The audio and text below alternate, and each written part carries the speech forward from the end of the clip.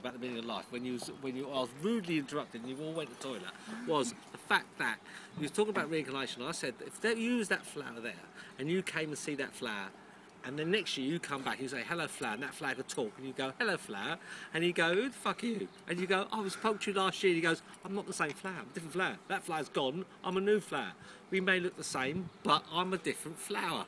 If you were reborn, and that is my point. It ain't reborn, it's a different flower, it looks the same. If you were reborn, you wouldn't know. It's like these people... What do you mean you don't know? How can you not know? You wouldn't, I mean, there's that stupid bank, well, it's pointless then, isn't it? This bank in Luxembourg, isn't it? It's a complete con, where if you leave your money into this bank, and you can prove it's yours when you're reborn, you can claim the money back. They're silly. Listen, they're silly. This beer looks the same as that beer, but they're two beers. I've drunk that beer. Hello, beer. Can you remember me? No, different beer. What I'm saying is, what we're trying to distinguish is the fact of the matter is, stop laughing, is I appreciate what everyone's saying, but at the end of the day, when you're gone, you come back and your children, mate, are than your new yous, they're slightly different. But you can't have ghosts coming back and saying, look, you know, that's not that, that doesn't happen. You know, and it didn't happen on Star Trek. It ain't true. I tell you what. Then what we do, if you are so convinced that it doesn't happen, then what I suggest is that you join me because I am going on one of their ghost hunts. I would go to ghost hunt. I'm going to take the recording. Well, actually it'd be better if you there because you can operate the equipment better than I can for recording whatever we record. Because that's what we're going to do. But what I want to know, if I went to one of those things, just for instance, I went and we were all going shh, shh, right? We're in this. I've been down this road. Sacred. We're in a sacred burial ground. I go, low, low, low. Everyone goes, what are you doing? I go, a bit of Flow Rider, great song. And everyone goes, you can't play Flow Rider. I go, what? Do they not like Flow Rider? No, they frighten them off. Frightened? Who's more frightened, us or them? Why can't... They probably want a madrigal. How can you be quiet? You can't go, shh, don't frighten the fucking ghost. And they go, and you hear, and everyone runs, don't they? Oh, they've made a noise, scare the ghost. Don't make a noise, because we're frightened. So they don't make a noise, and then we go, can't hear nothing. They're not even there.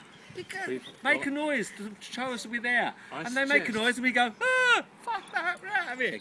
I suggest that you listen to the interview, because the interview that I went down, I actually went through all of this. Yeah. Not perhaps in quite such colourful language as you've used. I know. But I did ask the questions, and I did also make the point.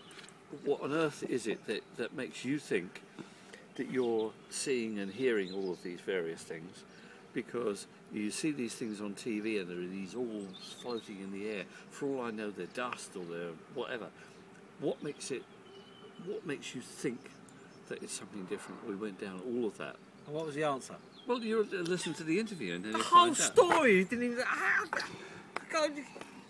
That means you just turned it into an advert. Now, Bob just filmed me saying, well, I don't know what the answer is. We have to tune in to your show. Tune into the show. It's brought to you by the makers of... I know. I don't... Fairy Liquid. I don't disagree with the orb situation. If you film something and then you film it again, and the orbs are there and you film it... I have to say, I don't know the answers to these. I'm approaching this with a totally open mind.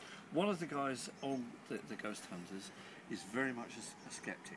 He said that he wanted to see stones thrown at him. I said, well, I get that happening all the time. So apart from the odd orb, has he actually had a ghostly experience? A little bit, but not very much. The others have. If you meet a ghost hunter, if I'm talking to a ghost hunter and I say I've had 2 experiences with ghosts, what have you had? And he goes, well, a little bit. I'm expecting a lot more than that.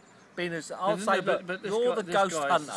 You hunt ghosts. You go out 5 times a week hunting ghosts. Well, you must have something a little bit more. Well, the others reckoned that they had, but like everything else, they actually said to me, right, when are you coming with us to see for yourself? And I said, fine. Where are we going then? I don't know. I'm waiting for them to give me a whole load of different dates. The ghosts on summer holiday. You can't go, they're on school holiday.